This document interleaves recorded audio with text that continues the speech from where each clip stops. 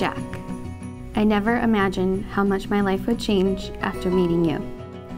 You make everything better. My sad days are better because of you. My happy days are even happier because of you. Coming home after a long day of work is better knowing that you are there waiting for me. I did not know that I could ever be this happy or that life could be this good. Good afternoon, my sisters and brothers. Today is an afternoon where we celebrate the greatest love that two human beings can experience. Jesus joining them together in his own love as man and wife. But Jack and Rachel do not come here to do that alone. Their parents, their siblings, their relatives, and their friends have all taught them and given them the gifts of love.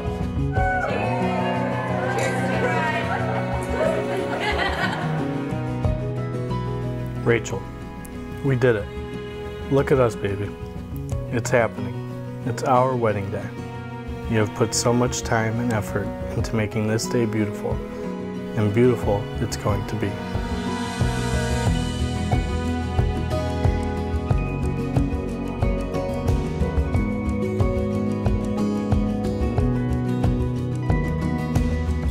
When you grow up with brothers, your closest girl cousin isn't just a friend to play with and see with on holidays.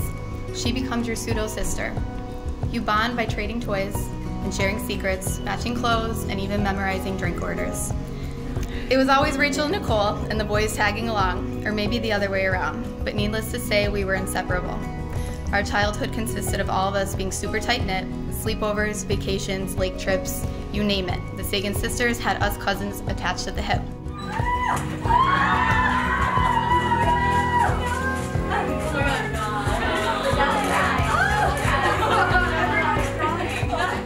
But the true inspiration for our close family came from someone near and dear to our hearts, our Baba.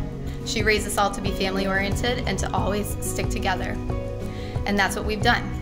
Rachel and Jack, I can say with full certainty that she is proudly smiling down on both of you today, and I hope all of her lessons on family, love, and togetherness guide you both as you start your brand new family today. The key picture would be, I guess, this one today. Off they go.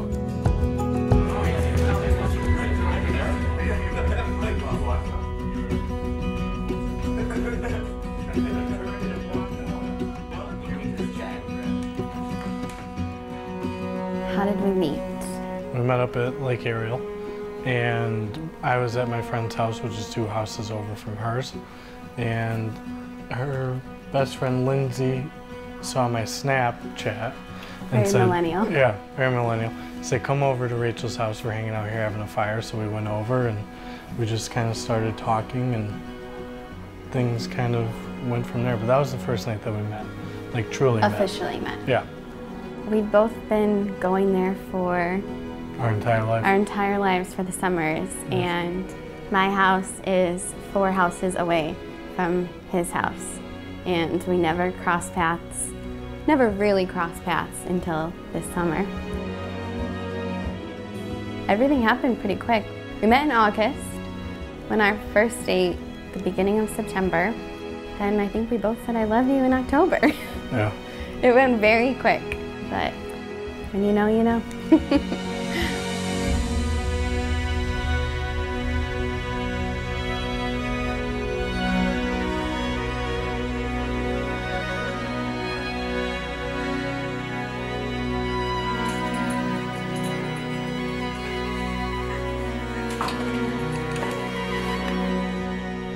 Oh my God, look at you. You're beautiful. You look handsome too. Thank you. Are you ready? Yeah, I'm ready. It's an honor for me to do this wedding because I know both families fairly well. So I'm sorry because I know the family well. This will go till midnight. Just sit back, relax. And the thing I love about weddings, to designate that it's something very special, is the anxiety of a wedding. I love to watch the bridesmaids coming up and very nervous and shaking a wee bit. I love to watch the tenderness of the father kissing his daughter, Michael, and then presenting the two of them before the altar of God to become one as a symbolic gesture. But what you do not see is what's going on in the sacristy with the groom and the best man walking around, and we get that trace going in the sacristy. And John saying, you know, I wasn't nervous till I'm here, now it's for real.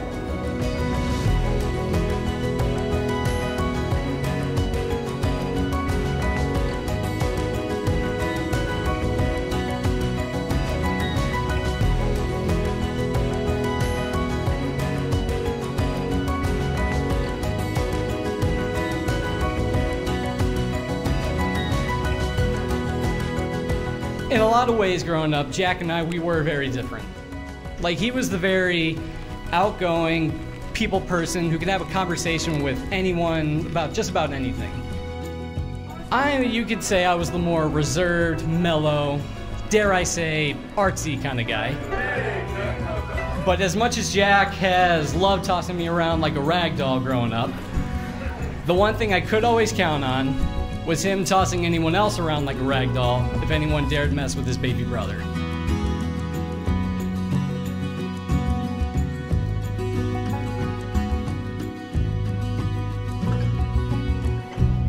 So, I guess, to get a little corny, you could say he is there sometimes as my enemy, but he is there always as my hero.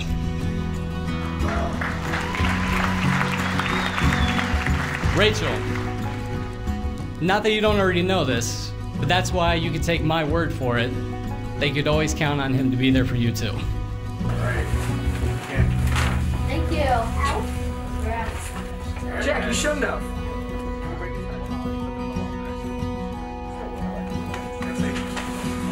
I love you. Thank you.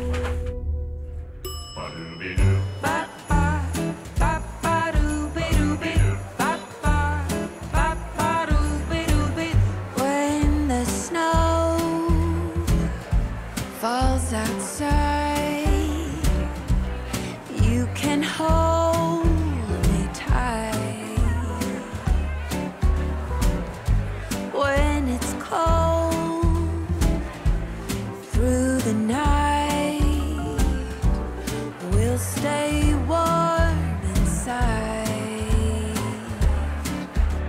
Feel the fire burning, baby. Spin that record one more time, 'cause we're gonna spend our night dancing in Christmas style.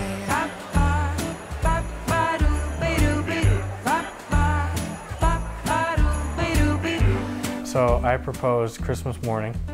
It was our first Christmas in our new house, and we woke up really early and we went out, we opened gifts, and we're just kind of sitting there. We finished our gifts and everything, and I said that there's one more gift behind the tree. Crawled behind the tree. Crawled behind the tree and was looking, and she just gets up, didn't turn around to me yet, and said, there's nothing behind this tree. And then when she turned around, I was on one knee and proposed. Yeah. I honestly thought there was going to be a puppy or diamond earrings behind the tree. But I got a ring instead. Yeah. Much better. Everybody's snowed, but we got the fire going. Who cares what the weathermen say? We're with the ones we love on Christmas Day.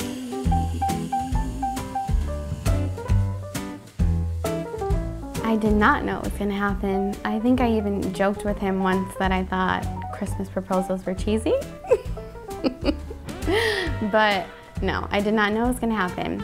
But it was the perfect day because we got to spend the rest of our day telling everybody that we were engaged and celebrating with all our friends and family all day long.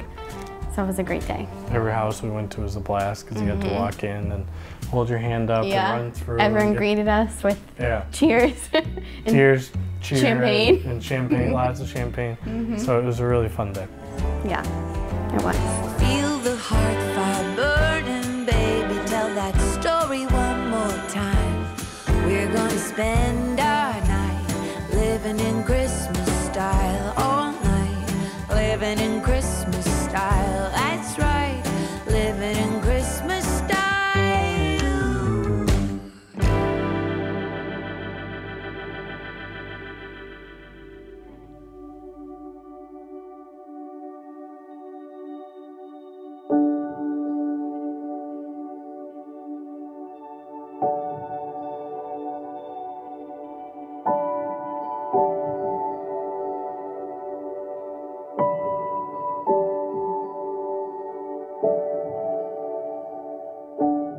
So my prayer on your wedding day is this. John, I want you every day to look into your wife, Rachel, and look just for a few moments and to see her gifts and her beauty. See her talents, her vulnerabilities, her fears. Take a look at how she can have faith that leads to hope and a hope that leads to love. Look deeply into her soul and see God. He will be there. And Rachel, my prayer for you is likewise. Look into your husband. See his fears and vulnerabilities, his weaknesses, but look more deeply until you see his talents and his gifts and his love. Look until you see his soul. In there you will find Jesus himself.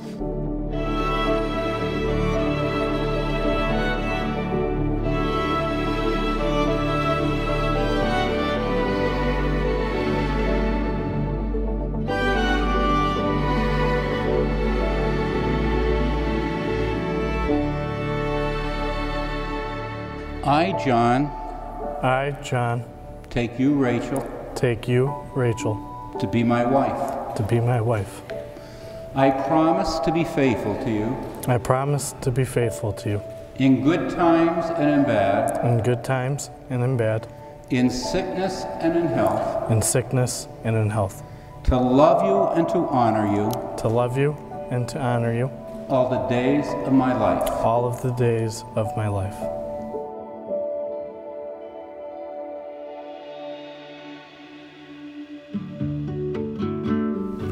I, Rachel, take you, John, to be my husband. to be my husband. I promise to be faithful to you. I promise to be faithful to you. In good times and in bad. In good times and in bad. In sickness and in health. In sickness and in health. To love you and to honor you. To love you and to honor you. All the days of my life. All the days of my life. You are now man and wife.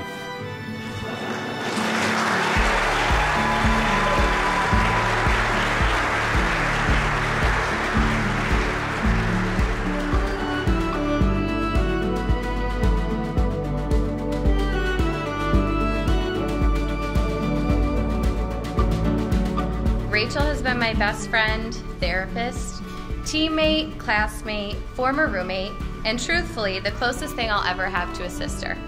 Rachel and I hit it off way back in '97 in Y Pals, and honestly, I don't remember my life from that moment on without her in it. From preschool through elementary school to those uncomfortable and mortifying middle school years. Our fun then continued on into our bittersweet and sports-infested high school years and on to separate colleges, then eventually to moving in together after college, and Rachel shortly moving out after a year because she got a new roommate. Thanks a lot, Jack.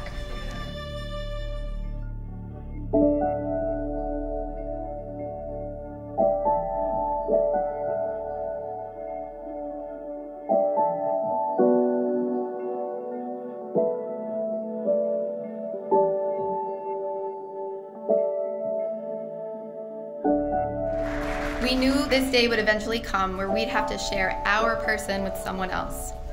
From the moment we met Jack, we knew he'd be the guy to fill those shoes, and to be quite honest, he has done more than just that. Jack, we know we don't have to tell you to take care of our girl because you already do. We appreciate and love you more than you know for giving us peace of mind that Rachel is married to the best guy in town. So we could all raise our glasses. Jack, Rachel, I love you both dearly. And as you begin your new life together as husband and wife, I wish that that life is filled with nothing but good health, good fortune, endless laughter, and of course, endless love. Congratulations, you guys.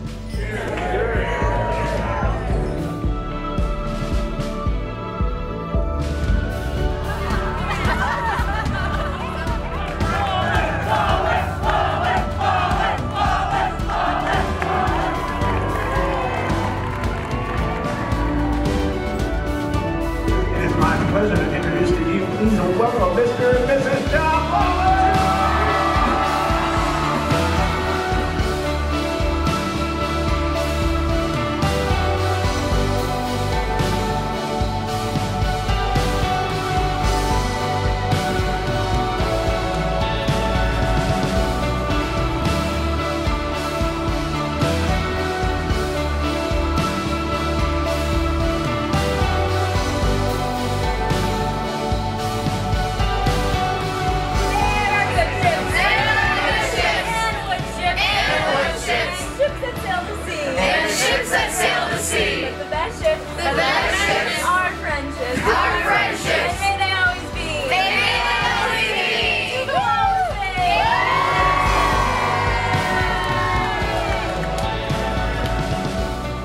cry as I write this because I think of us and where we started. 2 kids up the lake, just hanging out. And look at us now. We really can do anything. Honey, I promise to always put you and I first. I want to give you everything you'll ever need in this life. You're my inspiration, Rachel. You've made me who I am today, and I will continue to be the best man I can be for you, our boys, and future children. We're going to create the most amazing life together. Thank you for being you, the love of my life.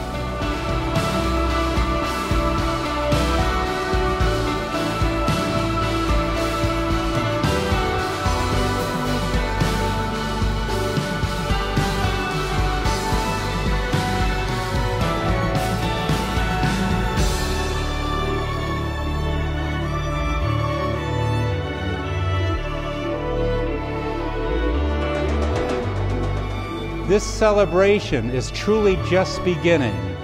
Let us now greet John and Rachel as husband and wife.